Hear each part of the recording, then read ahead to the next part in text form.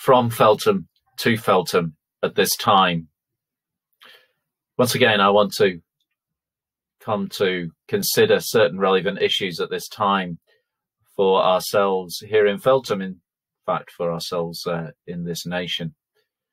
One of the things that has happened during this time has been a greater awareness of death among us generally in the population. Now, immediately you may think, well, this is just going to be an incredibly morbid thing to think about, even for me to present to you. However, I do want to bring before you that this is actually such a great opportunity for us.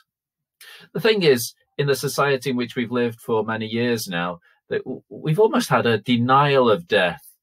Funerals have not been places where we've acknowledged death, but where we've just celebrated life.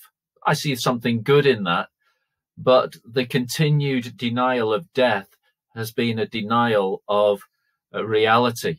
In the present time, then, we are led to think more about death. Often we're looking at the statistics to see how many people have actually died today as a result of the coronavirus. The reason why I want to say that we can use this time to our advantage is that this teaches us of the reality of our mortality. We chase around in life after so many things, and well, what do we find in the end? We find emptiness. The truth of the Bible is, and the truth of the statistics is, man is appointed once to die, and after that, the judgment. We are in this world for a limited amount of time. The fact that we are made aware of death more closely at this time has not altered the fact that we are all appointed to die. It's just made the reality more apparent to us. So I want us just to really think about this situation at the moment and actually make good use of it.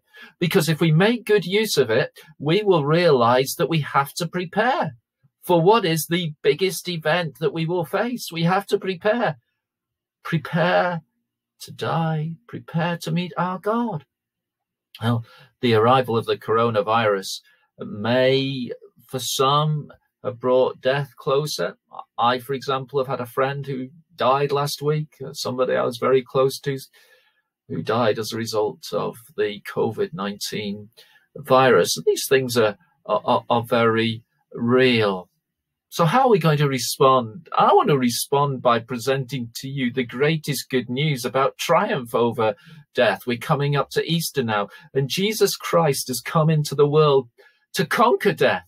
Death is an unnatural thing in so many ways to humanity. It's come because of sin, and it shouldn't be here. And we're all sinners, and we all have offended God, and we all turned away ourselves from God. And we need to think about the God who is and how we can have life through him, because life is not found in the pursuits of this world. The life is found in the pursuit of God, and God has revealed himself. And he is a God who is not distant, because Jesus Christ has come. He died to take away our sins on the cross. He has risen so that we can have life. Death is finished in Jesus Christ. So for the Christian, we have no need to fear death, because we look to Jesus Christ and he has conquered death.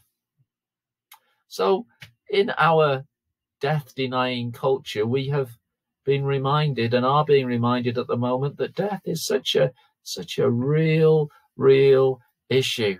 The statistics are pretty grim, aren't they? 100%. Those who are born are those who die. And that's for each of us. And I just want to present to you the great hope that's found in Jesus Christ. So, dear Feltham, from Feltham to Feltham at this time.